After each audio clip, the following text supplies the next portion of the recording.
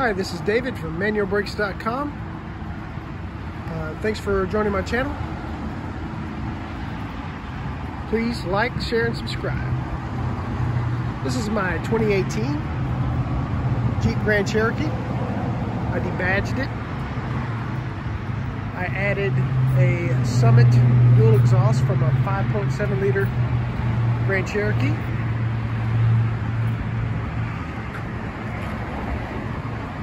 This 2018 is the base model, Laredo. Has a 3.6 liter, it's 2-wheel drive, 8-speed automatic transmission.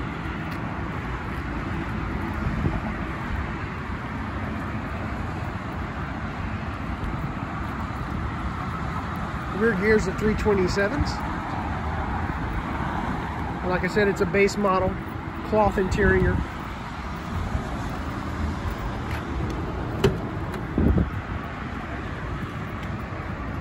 Chose the beige interior, no power or anything. Basically, it's the base model.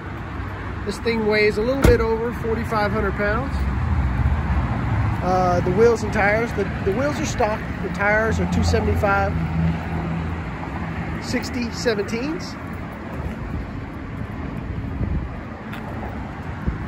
These are Nitto 420s. They're discontinued now. They don't make them anymore.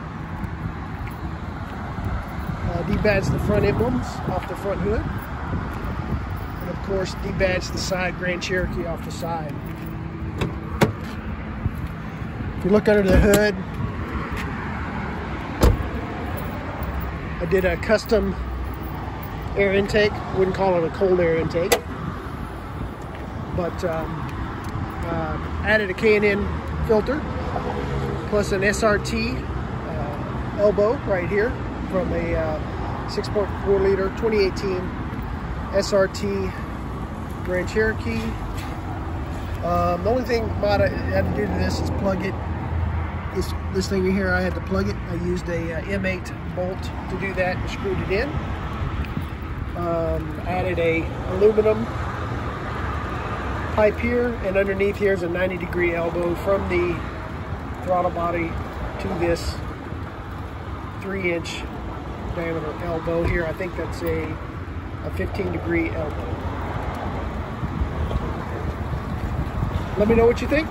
Comment at the bottom. I'll include all any of the part numbers I used to lower this. I lowered it with a Swift Spec-R lowering kit. It was okay. It lowered the front about a 1/2 inch, lowered the rear about 3 inches. But then I had to go back in on the rear and add in a 1-inch spacer to kind of level it out. But I don't know if I'd go that route in the future for this base model Grand Cherokee to do that. Since it has the Summit dual exhaust from the Grand Cherokee, couldn't find any good tips to bolt onto it, so I plan to add just some 2.5 or 3-inch chrome tips to come out the side. I modified the rear valence to match the passenger side stock valence, and it doesn't look too bad. I kind of used the template on the passenger side and kind of replicated it over here and cut it out.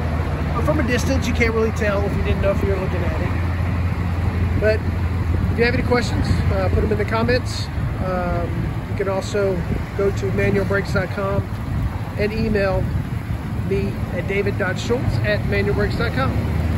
Thanks for watching.